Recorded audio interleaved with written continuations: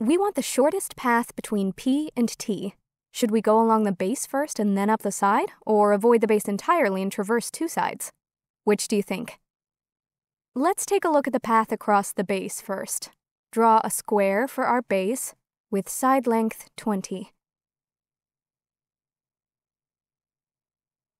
And a triangular side. Add the midpoint of this edge and connect the corner of the base. There's our path length. Let's look at it as a real number. Around 32. Now for our second option, we add another side, and if we imagine this in 3 dimensions, we know that point G is the same as point A on the square.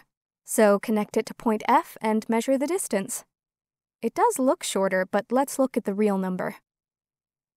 Yep, the path around the sides is shorter.